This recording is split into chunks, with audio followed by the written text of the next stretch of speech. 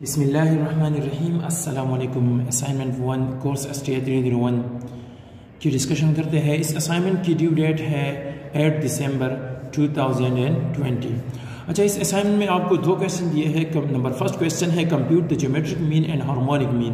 देखिए, geometric mean calculate कर ले और हार्मोनिक मीन भी कैलकुलेट कर ले for the following distribution of annual death rate.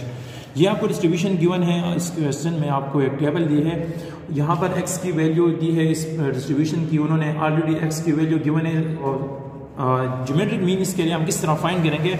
Geometric mean आप इस टेबल को देखें, यहाँ पर मैंने सोल्यूशन में सबसे पहले x की कॉलम बनाई है, फिर f फ्रिक्वेंसी वाली।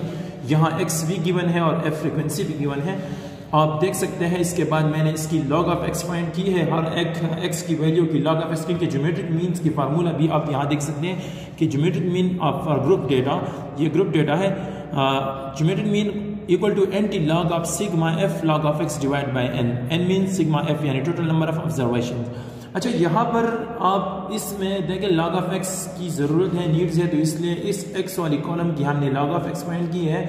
और इसका तरीका यह है कि आप सिंपली कैलकुलेटर से आप डायरेक्टली मालूम कर सकते हैं। जिस तरह जो फर्स्ट वैल्यू x की आप देख ले 3.95 है और इसकी log ऑफ x किस तरह है, तो आप ओनली log पर प्रेस कर लें।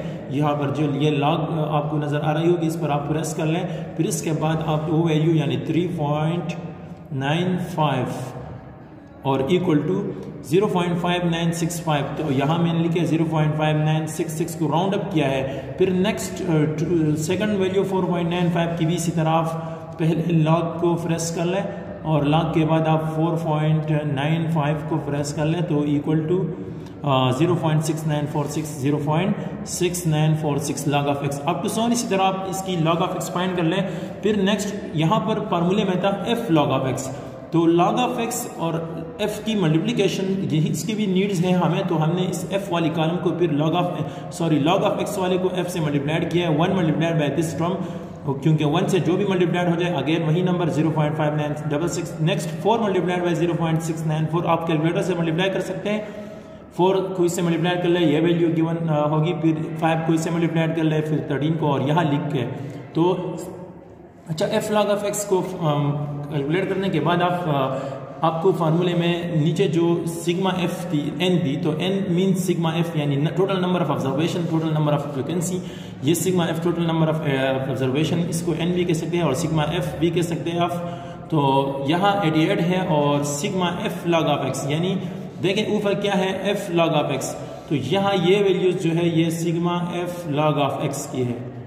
कौन सी value? Sigma f log of x की वैल्यू 82.50845। तो अच्छा, यहाँ पर फार्मूले में आप फुट कर ले geometric mean equal to anti log of this formula sigma f log of x divide by n। Sigma f log of x की जगह 82.5084 ये वैल्यूज है, और नीचे 88 जो है n यानी sigma f to n small n total number of observation 88 है। फिर इसको इस वैल्यू को यहाँ 88 पर डिवाइड कर ले तो 0.937596, और ये ज्योमेट्रिक मीन एंटी लॉग अपनी जगह पर।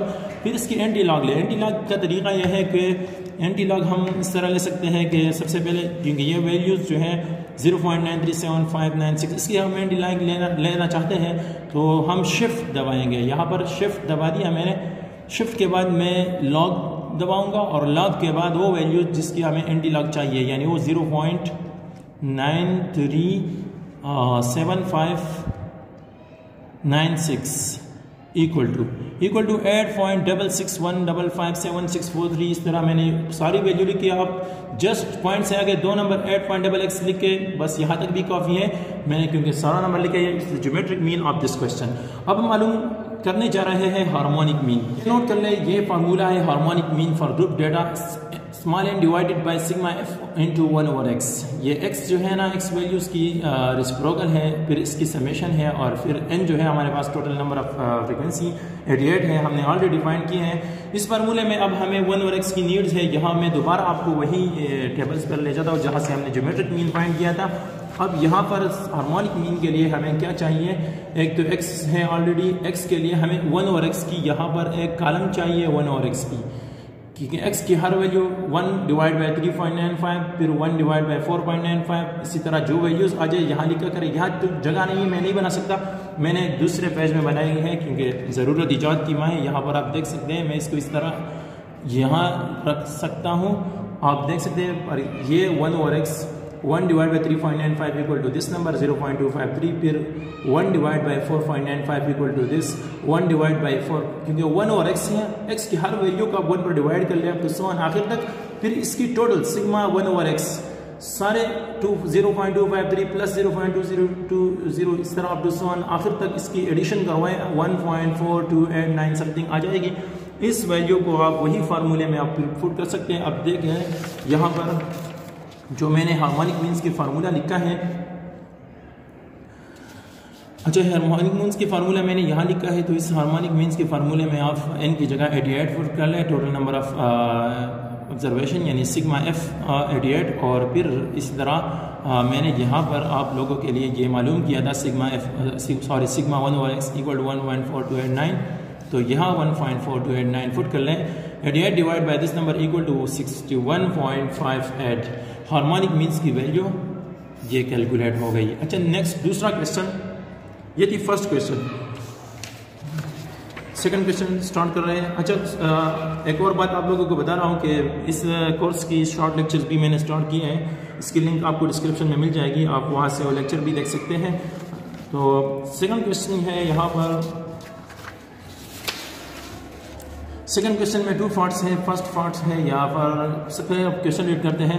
By using the following frequency distribution of weights FS find. Number first, ये डिस्ट्रीब्यूशन गिवन है, इसके लिए नंबर फर्स्ट क्या, mean deviation from mean, mean से मीन डिविएशन फाइंड करें, क्योंकि हम मीडियन से भी फाइंड कर सकते हैं, यहाँ पर रिक्वायर्ड है मीन से। Coefficient of mean deviation from mean, और मीन से कोएफिशिएंट ऑफ मीन डिविएशन भी मालूम कर लें, ये गिवन है। इसके लिए मैंने यहाँ पर इस तरह एक टेबल बनाई है कि डिस्ट्रीब्यूशन की है।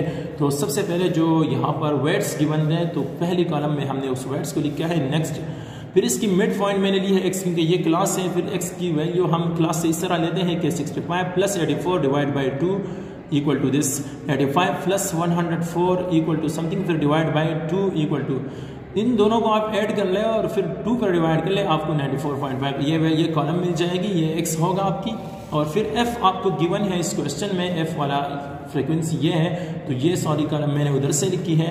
फिर fx की नीड्स है, क्योंकि आपको पता होगा कि मीन डिविएशन की जो फार्मूला है वो इस तरह है, यहाँ पर आप देख सकते हैं कि मीन डिविएशन की formula sigma f D modulus divide by n, और डी मॉडुलस बराबर होता है x माइनस एक्स बार की। यहाँ पर इस कॉलम में आप देख सकते हैं कि x माइनस ये बार इसमें नहीं है, sorry, x minus x bar equal to D, और फिर इसकी मॉडुलस नेगेटिव साइन को इग्नोर करने के लिए डी मॉडुलस लिया गया है। अच्छा, तो यहाँ पर x माइनस एक्स बार, तो x बार की हमें नीड्स है और x बार यानी मीन की ज़रूरत है। तो ग्रुप डेटा के लिए हम मीन भी मालूम कर लेंगे। Arithmetic mean for group data is equal to sigma F x divide by sigma F, ये फार्मूला है, हमने पिछले लेक्चर्स में डिस्कस किया था। इसमें सिग्मा एफ, यहाँ इसके लिए हम एफ एक्स की भी नीड है और एफ की भी, एफ तो ऑलरेडी गिवन है और इसकी हमने टोटल की है 60 है, सिग्मा एफ तो ये है, तो सिग्मा एफ इक्वल टू 60 है।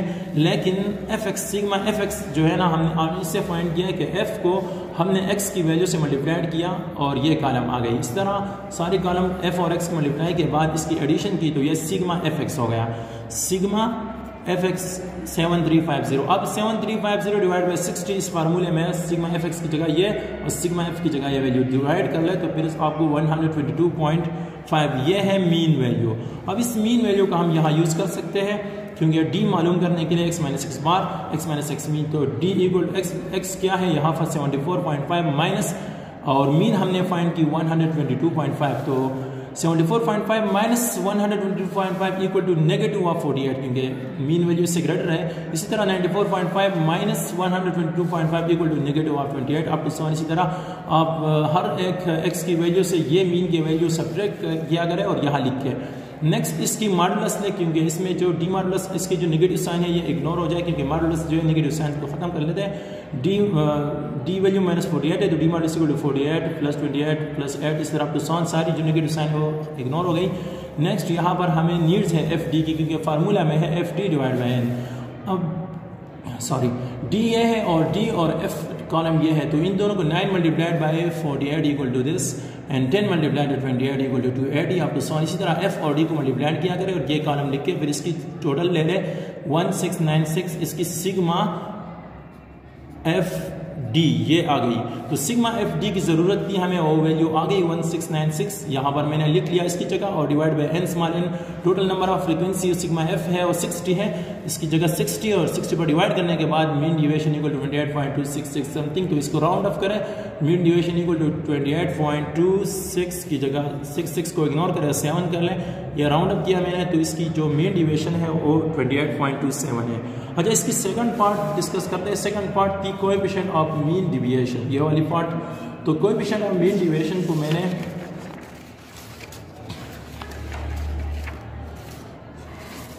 यहाँ पर मैंने इस पेज पर सॉल्व किया हुआ है कोएफिशिएंट ऑफ मीन डिविएशन को। कोएफिशिएंट ऑफ मीन डिविएशन की फार्मूला आप अपनी हैंडआउट्स में देख सकते हैं, आपकी हैंडआउट्स में इसके फार्मूले गिवन है सारे आप, और मेरे जो शॉर्ट लेक्चर्स हैं इसके लिए आप इस लेक्चर्स को भी देख सकते हैं, जिसमें ज्योमेट्रिक मीन, हार्मोनिक मीन के बारे में है लेक्चर नंबर 9, इसकी लिंक डिस्क्रिप्शन में होगी, सारे 1 से लेकर 12 तक लेक्चर तक आपको डिस्क्रिप्शन में लिंक मिल जाएगी, और नेक्स्ट लेक्चर इंशाल्लाह मैं इसी तरह अपलोड करता रहूँगा।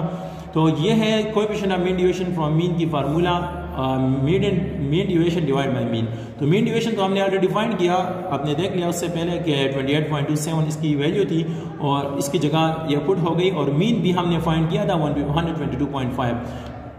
इस वैल्यू को मीन पर डिवाइड करने के बाद जो रिजल्ट आ जाए 0.23077 समथिंग, तो ये है कोएफिशिएंट ऑफ मीन डिविएशन। अच्छा, यहाँ पर ये असाइनमेंट कंप्लीट हो गई, और आपको ये कोई कंफ्यूजन हो तो आप कमेंट्स कर सकते हैं, और अगर इंशाल्लाह नेक्स्ट वीडियो में फिर मिलेंगे, और इसके लिए आप जो शॉर्ट लेक्चर्स है वो लाजमी देखें। और ये बड़ी इंपॉर्टेंट वीडियो थी आपके लिए, कोई एग्ज़ाम के लिए, क्योंकि इस असाइनमेंट को लिखना, फाइल, ये अलग बात है, लेकिन इसको समझना और इसको सीखना बहुत ही लाजमी है। इंशाल्लाह मिलेंगे नेक्स्ट वीडियो में। अल्लाह हाफिज़।